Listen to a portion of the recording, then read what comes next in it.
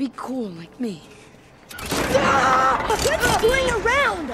Screwing around is the same as playing around or messing around. Welcome everybody, it's Halloween month. So today we are learning English from a Halloween movie called Monster House. I've picked the best phrases from this movie so that you too can destroy evil haunted houses in your neighborhood. Let's do this. Why would you learn English from some suit and tie professor when you could learn it from a grumpy old man, a possessed killer house, and a future pro basketball player?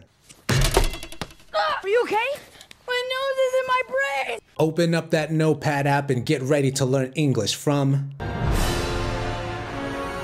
Our story begins with DJ Walters, an awkward 12-year-old boy. It's the day before Halloween, and he's spying on his neighbor, Mr. Nevercracker, a grumpy old man. DJ sees Mr. Nevercracker steal a young girl's tricycle. DJ runs to tell his parents what he saw, but his voice cracks. His voice sounds funny. Someone is hitting puberty. Someone's hitting puberty. Puberty is a gross, disgusting time in kids' lives when they start growing hair in places, girls start bleeding, and boys' voices start to get deeper. This is what's happening to DJ. We say he's hitting puberty, or he's going through puberty. His voice sounds funny. Someone is hitting puberty.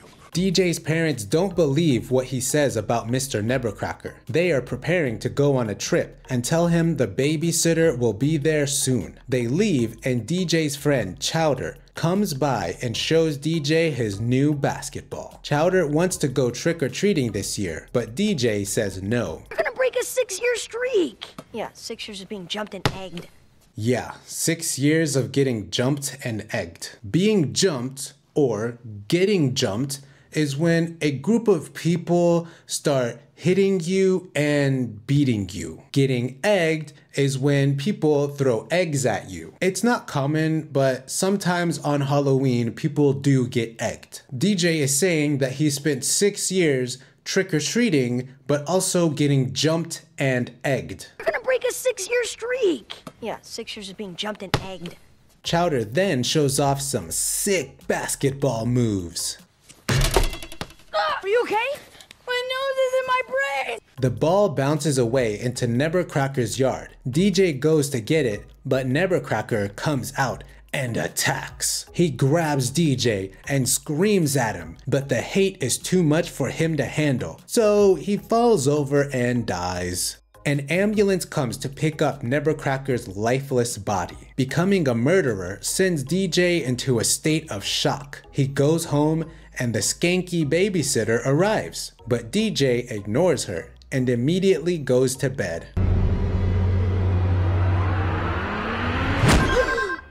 DJ wakes up and receives a phone call. Hello? But no one answers. He calls the number back and hears a phone ringing. DJ freaks out and calls Chowder, telling him to meet up at the danger zone. DJ goes downstairs and hears the babysitter with her boyfriend. I said, knock it off! I said knock it off. Telling someone to knock it off is just another way of telling them to stop it. There's also another very common way of saying this, and you can find that out in my Ice Age video. I said, knock it off! DJ sneaks out of the house and meets up with Chowder. While they are talking, Chowder finds the keys to an excavator and turns it on. Be cool like me. Let's fling around! Quit screwing around. Screwing around is the same as playing around or messing around. Chowder is playing around on the excavator and not taking the situation seriously. He's screwing around. This is a very common thing that parents will tell their kids. Stop screwing around. Be cool like me. Let's fling around! DJ tells Chowder that Nevercracker is haunting him from the dead and that he needs help to investigate the issue. Chowder agrees to help DJ, but only if DJ goes trick-or-treating with him. Trick or DJ accepts. They head over to the abandoned house and Chowder goes up to the front door. The house then comes to life and attacks. Chowder almost gets eaten alive, but they escape and run to DJ's house. They spy on the house from DJ's room all night long. The next day, Halloween morning, the babysitter answers a knock on the door from a girl named Jenny, who's trying to sell some Halloween candy. Jenny says, Households that run out of candy are 55% more likely to be TP'd. Studies show that households that run out of candy are 55% more likely to be TP'd. Okay, so TP stands for toilet paper, but it's also a verb. To TP a house is also another Halloween tradition. It's when people will throw toilet paper onto someone's house or in the trees of someone's house. It's usually done against someone you don't like a teacher. Households that run out of candy are 55% more likely to be TP'd. But the babysitter isn't convinced by Jenny's sales strategy. So Jenny says, Babysitter? Okay, let's cut the crap. Okay, let's cut the crap. To cut the crap literally means to cut the poop. But that's not what it actually means. This is a very common expression to say, stop playing games or stop the nonsense. Jenny was saying a bunch of nonsense to try to sell the candy, but now she's cutting the crap and she's going to be more serious and more honest with the babysitter so that she can make the sale. Babysitter? Okay, let's cut the crap. Jenny's honesty convinces the babysitter to buy some candy, but Jenny is selling candy door to door, which means the next house she needs to sell to is the monster house. DJ and Chowder are looking at Jenny's ass through a telescope and notice that she's going to the monster house. They rush outside to stop her, but the house attacks before they can get there. DJ and Chowder save Jenny from the evil house, and all three of them return to DJ's room, where Jenny discovers the boy's fetish. Is this pee? Because if it is, that's really gross. Oh, boys will be boys. Jenny steps away to call her parents when DJ and Chowder start to argue.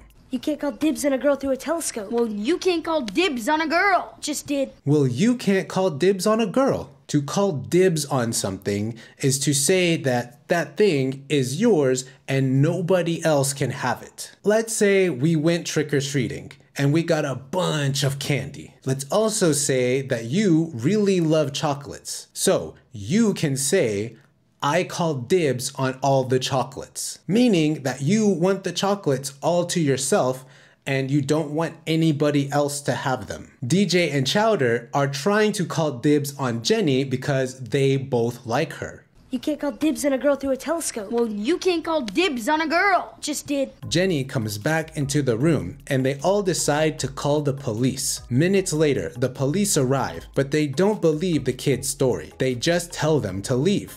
So much for relying on the government. Yeah, I know, I hate the government. The kids start thinking of ideas to destroy the house. They determine that they have to attack the heart of the house. They notice that the chimney has been active even after Nebracracker's death. They determine that the furnace must be the heart of the house. The kids try to implement their plan, but the cops stop them and arrest them. The house then comes to life and eats the cops, and then swallows the kids inside the car. The kids jump out of the car before it is eaten, but the house doesn't realize that they have escaped. So, they are free to roam the house undetected. Jenny identifies the body parts of the house: the teeth, the tongue, and the uvula. The uvula is this part of your mouth. So it's a girl house.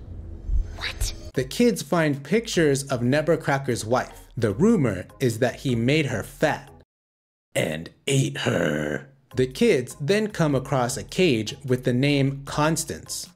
They go inside to find the dead body of a woman surrounded by flowers and chocolates. The house then wakes up and attacks the kids. The house is about to swallow the kids when Jenny jumps on the uvula, forcing the house to vomit them out. DJ tries to go home, but is hit by an ambulance. Out steps Mr. Nebbercracker. It's a ghost! Be gone! Fly! The kids are surprised to see that Nebbercracker is still alive. It turns out he never actually died. DJ tells Nebbercracker that he knows about his wife, Constance. Mr. Nebbercracker tells the story about his wife. One day, Nebbercracker was building a house for him and his wife, but some children were throwing eggs at Constance as a Halloween prank. When she tried to attack the kids, she accidentally fell and died. Her chubby soul was so filled with hate and carbohydrates that she possessed the house and began attacking children ever since then. DJ convinces Nebbercracker to leave Constance, but she hears this and starts chasing them. The kids and Mr. Nebbercracker all run to the danger zone, where Chowder attacks the house with the excavator and shreds the house to pieces.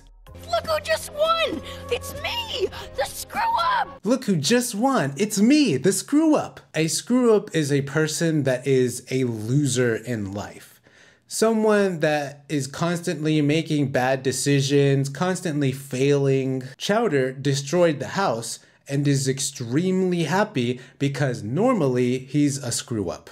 Look who just won! It's me, the Screwup! But the house comes back to life in a different form and destroys the excavator. DJ makes it to the crane, and with the help of Jenny, he drops multiple sticks of dynamite into the chimney.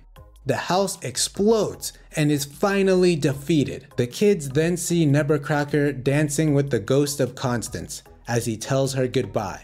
And that's it, that's the movie. Thank you for watching this video all the way until the end. If you have any questions about anything you've heard in this video, go ahead and let me know in the comments down below. Like the video, share the video, and of course, subscribe to my YouTube channel. I'm that crazy mulatto. Now get the hell out of my face. Good luck with the puberty. She grabbed my butt.